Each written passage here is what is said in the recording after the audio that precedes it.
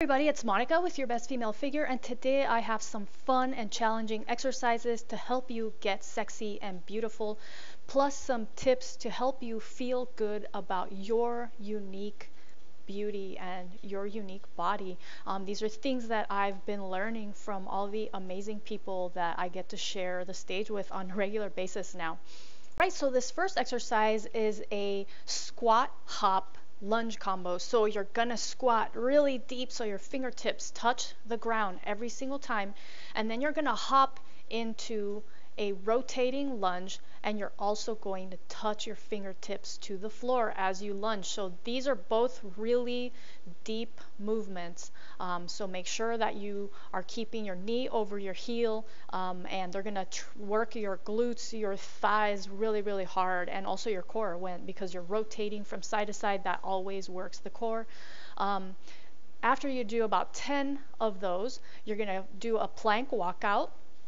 So you just start from a standing position, you bend over, reach your hands to the floor, and then start walking out into a plank, and then you rotate into a side plank on both sides, and then you walk it back up to standing. You're going to do about 5 to 10 of these. It's totally up to you how many. Make sure that you are engaging your upper back muscles and that you're keeping your deep abdominals nice and tight as you're going into the plank and rotating from side to side. That's going to keep you balanced, and it's going to protect your shoulders as well as your low back.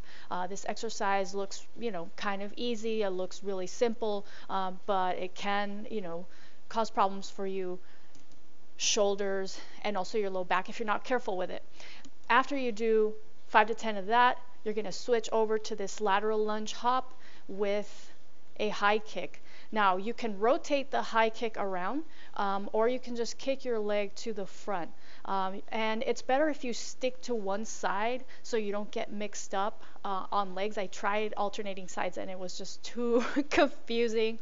I kept screwing it up, and even when I just focused on one side, it was kind of hard. That's why you see me pausing a little bit, because I'm trying to stay focused on the leg that is doing the kicking and not always getting it right, but that's okay. That's part of the fun of training, is that you get to learn from your screw-ups. I actually wrote a detailed article about this workout, including tips on how to learn from your mistakes and accepting your unique beauty.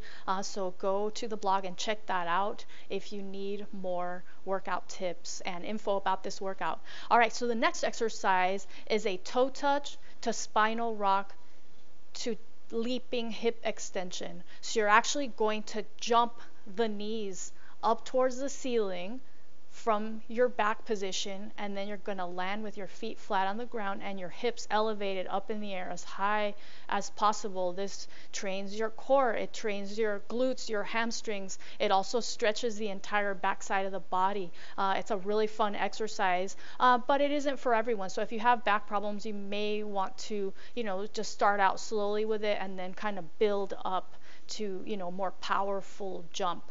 All right, and the final exercise is this rollover floor press.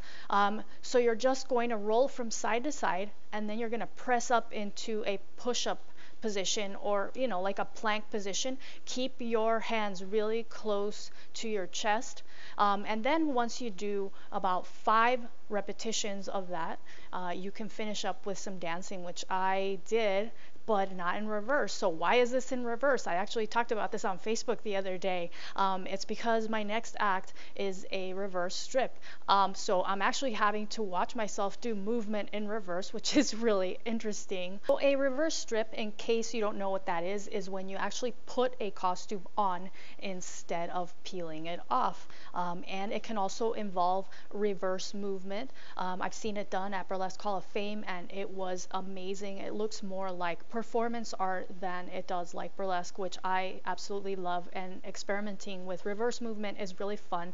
So if you feel like trying it, just try to follow what I'm doing in the video, or you can just do the forward version by combining all the exercises that you just did into a little dance routine, any way that you like, that feels good for you, that feels like beautiful movement for your beautiful, unique body. Anyways, I hope you've enjoyed this video. I will be back soon with more exercises and tips to help you get your best female figure. Thank you so much for watching.